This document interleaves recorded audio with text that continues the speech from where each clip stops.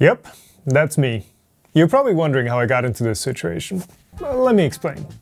It all started with this. E3D's Hermes, or now Hemera, introduced a new compact heat break mount. A couple years later, the reason for that became clear. There's a whole new ecosystem of hot ends, extruders and integrated nozzle brakes that all revolve around this new form factor that makes nozzle swaps faster and printing more reliable. E3D was calling it Revo. But there was a small problem. Only E3D are allowed to make nozzles for it, and the only nozzles they were making were plain brass, which meant you could only print with filaments that were non-abrasive. But E3D knew about this, and they promised they would make a nozzle to end all nozzles. They called it the ObXidian. It's just that was really it. There were promises of it being available soon for almost a year. Then, when it was finally scheduled to be unveiled, that release got cancelled on short notice, which was frustrating for me. I had an ObXidian, I had two.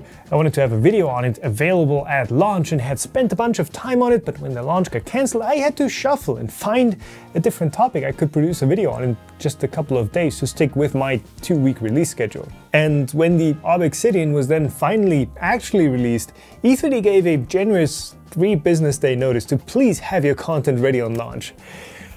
Well, I don't typically keep videos around just waiting to be released, so what you're watching now obviously isn't the launch video I was hoping to make, and since I assume just how well the ObXidian prints is now well covered by everyone else, I'm going to do something that nobody else is doing. I'm going to attempt to destroy it. For science.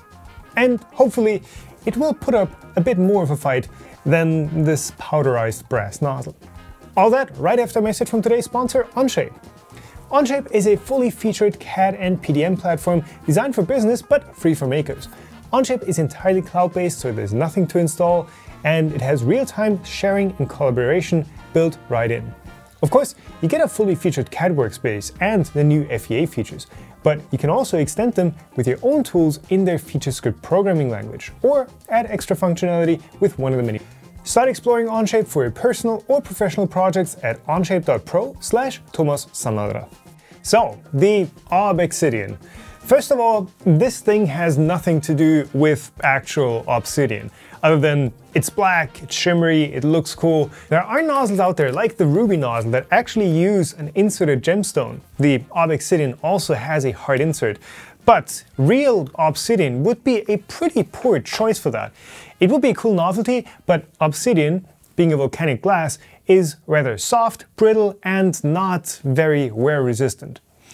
Instead, the ObXidian uses a hardened tool steel insert pressed into a copper body, and then all of that is coated with what they call E3DLC. Their materials seem to be a bit reluctant in actually explicitly saying that, the E3DLC is an actual diamond-like carbon coating, as the name would imply. So I asked them, and they confirmed that it's mostly a diamond-like carbon coating, but their design goals for their version of the DLC seem to be a bit different from what you would typically tune that coating process for.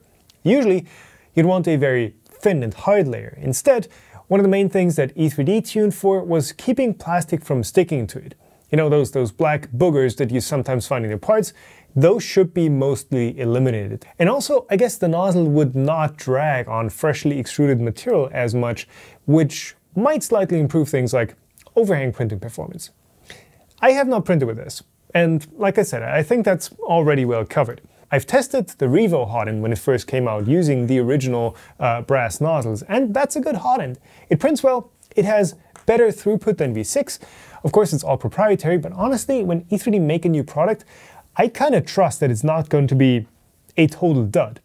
Sure, there might sometimes be some issues that only pop up at volume, and that really only are relevant when you have a high expectation of quality to start with, and those are things like the bearings in some of the Titan extruders failing too quickly, or the gears in some of the Hemera extruders cracking.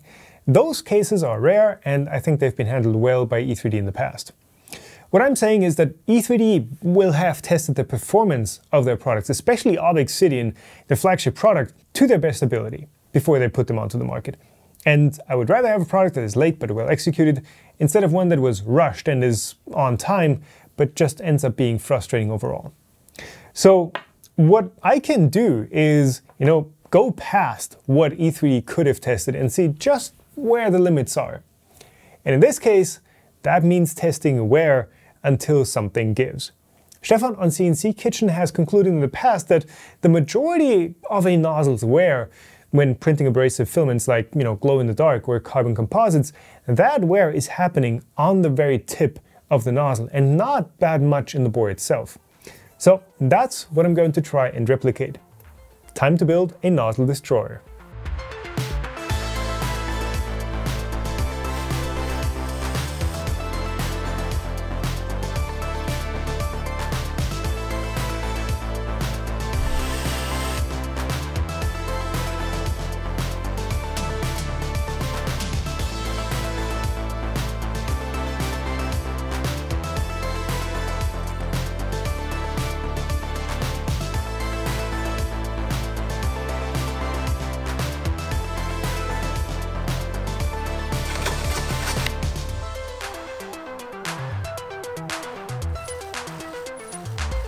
So this is it. Obviously using my test platform printer as a basis here.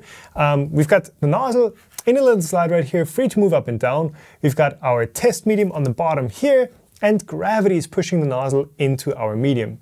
In this case, I'm starting with a sheet of carbon fiber.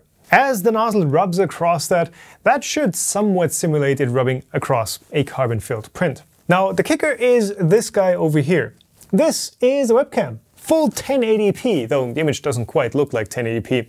But I've tweaked the focus so that we can get a nice close-up macro shot of the nozzle. Now, originally I wanted to use Octolapse to create a time-lapse for me, but since my torture G-code doesn't really have any layers and I couldn't get the manual G-code trigger to work in Octolapse, I ended up just writing a quick Python script that remote controls Octoprint and then grabs images off of the webcam feed remotely through OpenCV, because why not? Octoprint has a fantastic API and that just made this super easy. So the way I've set up the nozzle destroyer is that it will start over the camera, that's the home position, then it moves over to the starting point, drops the Z-axis, which gets the nozzle riding on our grind medium, and then moves back and forth 20 times, picks the nozzle back up, or at least what's left of it, moves it over the camera, takes a snap, and over the next 8 hours, it repeats all that 1,000 times for a total of 4,000 meters of drag in the nozzle across our abrasive material.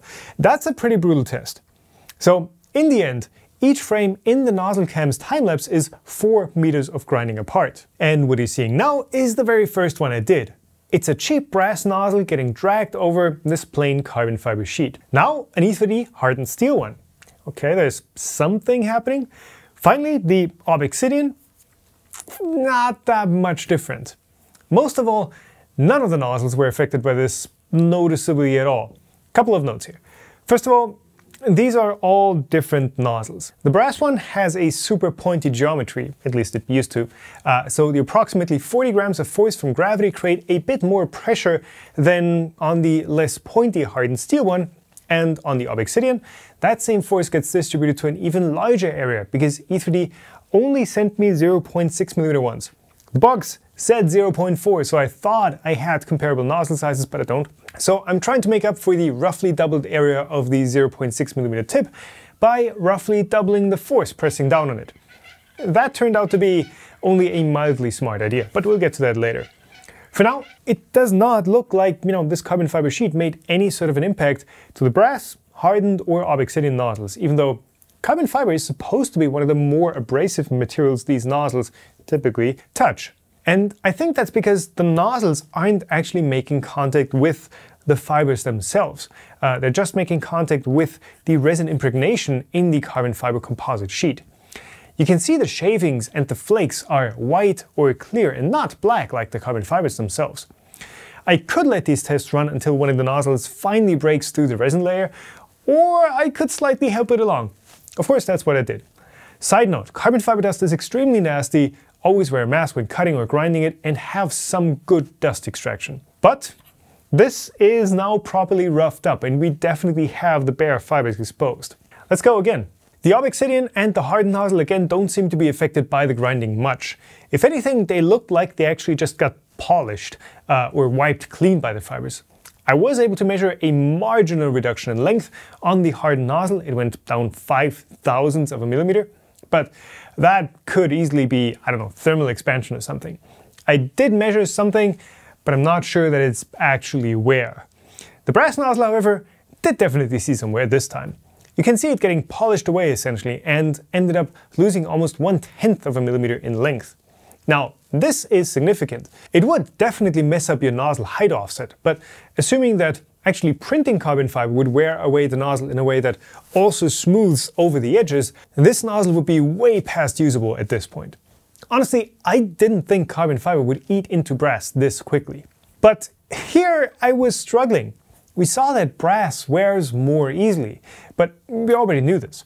So how do I figure out if the E3D coating on the ObXidian improves wear over a plain hardened nozzle? I really couldn't think of a surface that was just a little more abrasive than the carbon fiber and would last through an 8-hour test. That kicked out stuff like polishing compounds. Those would need to be reapplied constantly, and everything else, like sandpapers, just seemed way too aggressive to actually test with. But I needed something that would at least eat into the hardened steel.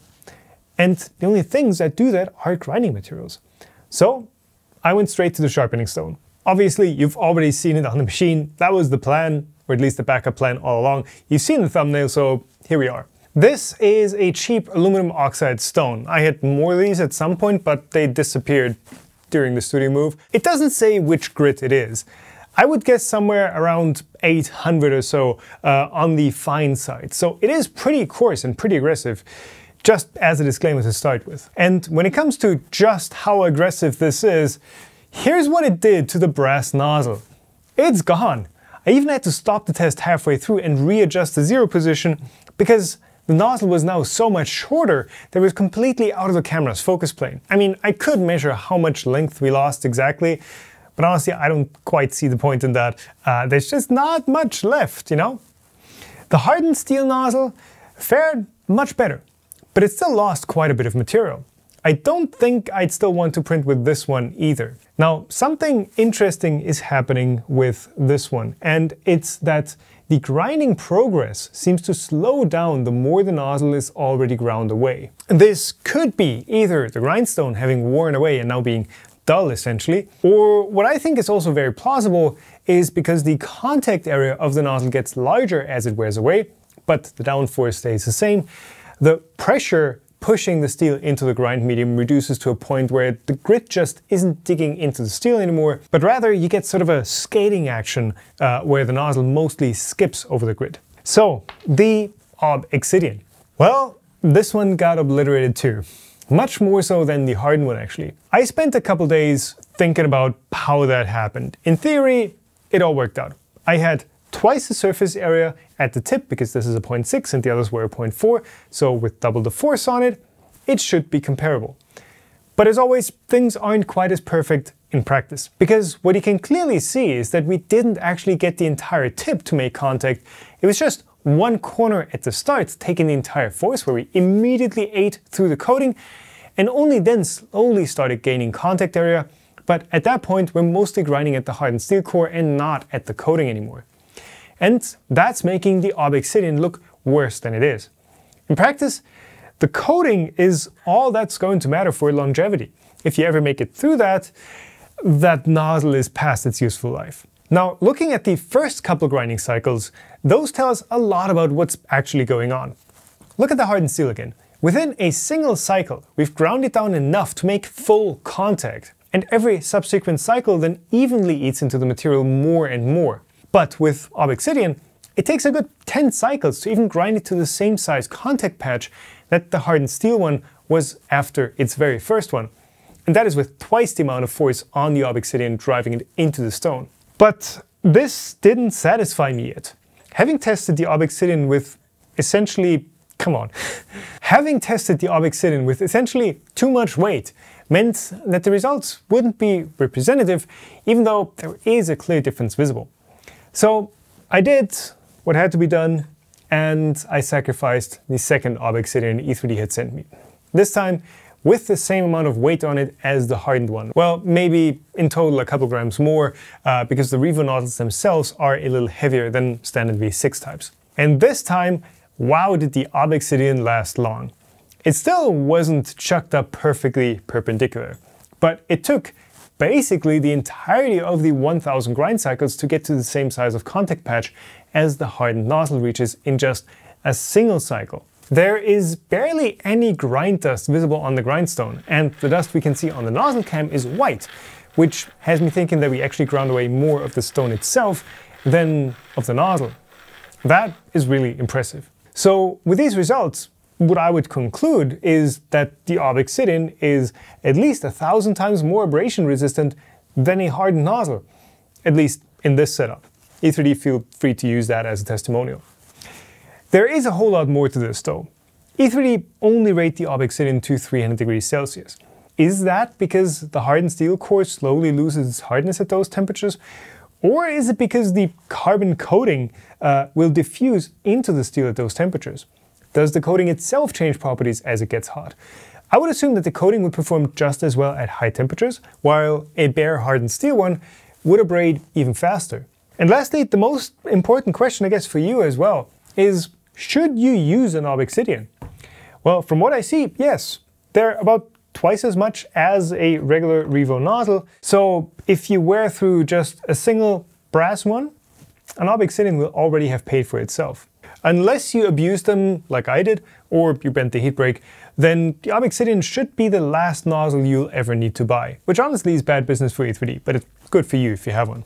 Affiliate links in the description below. Anyway, I hope this wasn't too long to watch. This was a lot of work and a lot of trying to make sense of the results. I hope you found it just as interesting as I did.